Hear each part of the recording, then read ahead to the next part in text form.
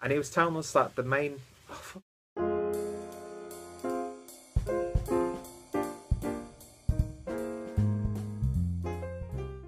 Hi guys, welcome to another episode of the Clueless Drinker. Last night I was at a beer tasting event at Birretta for the Rhaner brewery to showcase the 1904 Pale Märzen, and I just thought they were going to be letting people sample that beer, but they actually had quite a lot of their range, just people, just to help themselves. It was a really great atmosphere. I was talking to Alois, who is actually from the brewery, and of course people from Birretta, and I met an Australian guy called Tom, who some of you may know if you follow like beer podcasts. He's part of the Sessionables podcast back in Australia. So I was talking to him for most of the night, just talking about some of our favourite beers, our experience so far with German craft beer, and yeah, it was a really great night, great atmosphere. Everyone was friendly, everyone was having a nice time. They just kept lifting beers out of the fridge, putting them on the table for people to just help themselves. And yeah, it was an absolutely fantastic event. I had to leave a bit earlier because I had my German language class. So, I was a bit merry, riding on the streets of Regensburg. Fantastic evening. They even had like a cheese board and bread and some meat, so it was just a great atmosphere all around. Very much looking forward to the next event that they hold. Picked up some swag, obviously, just a bit of information about the beers. I tried the oak-aged bock, which was out of this world. It was absolutely fantastic. You could definitely pick up the barrel in the bock, but it wasn't too much. It was very nicely balanced. The alcohol was masked really nicely, so full of flavour. And yeah, tried a few of their other beers, and they also have a really nice Weissbock, which was, just a great tasting beer. Every beer that I had at the event was absolutely gorgeous. So I picked up a bottle of the beer that they were promoting, or at least I think it was to promote the beer.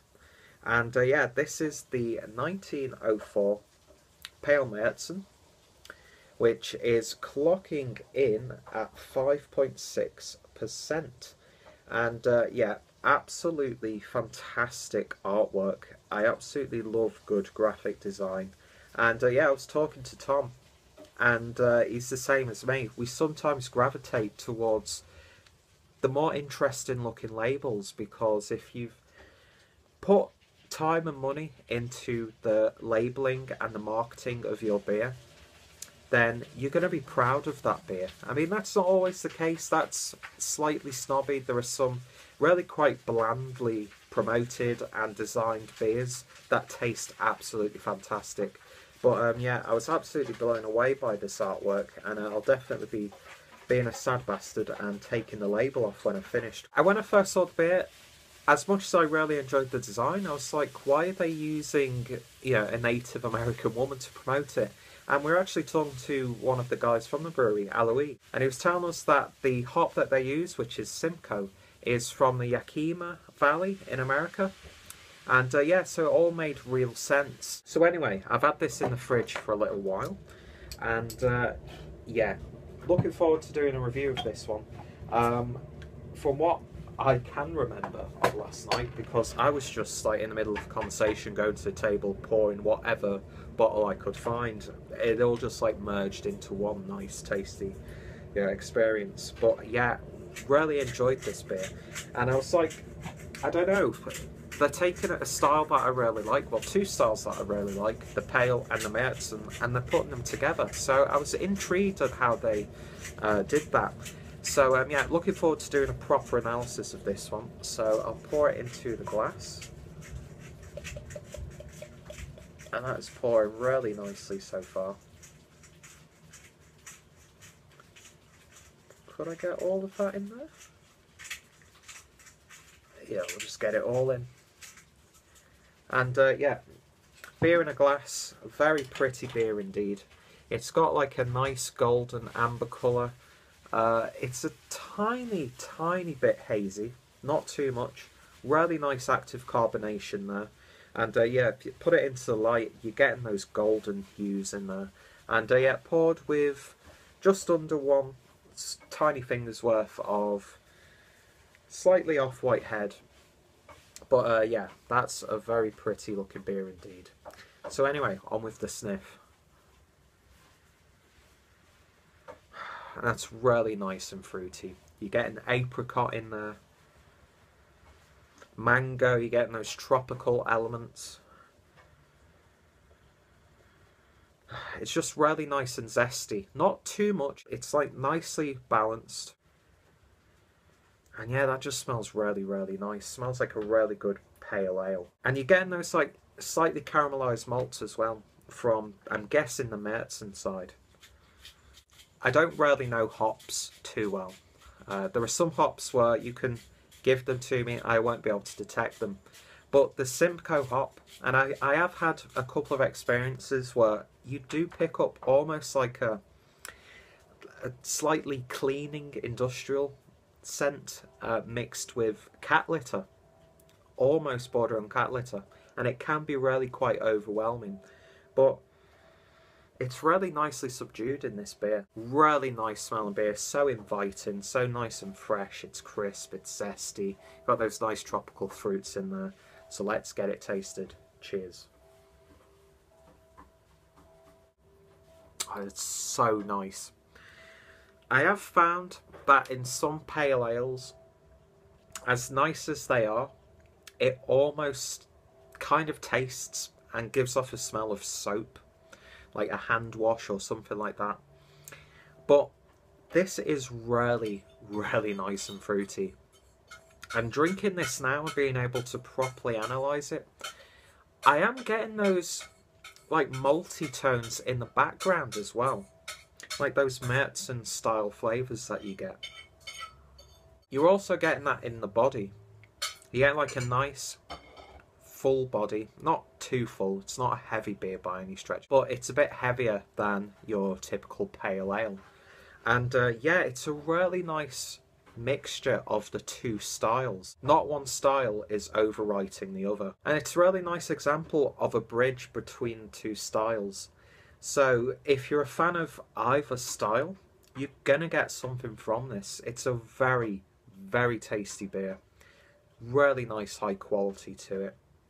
It's got a nice bitterness throughout. Not too much, but it's there. And it rests really nicely. And even as chilled as this is, I'm still getting those flavours. And it is one of probably the fruitiest pale ales that I've tried here in Germany. As much as I've liked the German pale ales that I've had, they can be rather subdued. But this is an absolutely stellar example of both styles put into one. It's leaning more, ever so slightly, on the pale side. You're getting that more in the sniff, you're getting that more in the main flavours. But it's got that nice warming body of a Märzen, and it's got that almost celebratory aspect to it. It's nice and hoppy, nice and fruity, it's got a nice bitterness to it. It's definitely one of the best pales that I've tried in a hell of a long time. From what I've found, when established German breweries go into the more craftier side of things, they have it as their manufacturer line. And I think that's, first of all, that's great that some of these established breweries, I think Rhaner is the oldest brewery that isn't a cluster brewery. And it's great to see them branching out this way and doing such a great job. They're being experimental, they're going for it straight away, they're not holding back, they're going for that style. And I think they've done an absolutely stellar job with this one. You've got that really nice craftsmanship of the German breweries. I mean, no one can hold a candle to Germany when it comes to brewing, in my opinion. They've got that history, they've got that cultural heritage, it's a true art form, and they're embracing these new styles and new trends and all that sort of thing, and they're trying exciting things, and this is one of the best examples of it. Some people might not like the Märzen side of this beer, but if you want to try German craft beer, then definitely give this a go, because it's an absolutely fantastic little beer. So I'm going to give this an 8.5 out of 10. We're going to have egg fried rice, and I think this is going to complement that perfectly. So yeah, it's an 8.5 out of 10. In fact, no, I'm going to give it a 9. It looks great, the bottle's great, it's got a nice smell to it, it tastes fantastic, it's really nice and sessionable. Even though we're coming towards winter now, I'm going to enjoy the rest of this tonight. It's going to go great with the cuisine that we're having as well. So it's a 9 out of 10 for me. I'm really, really happy with this one. And yeah, if you want to find out more about Rhaner and their manufacturer line, as well as the other beers that they do,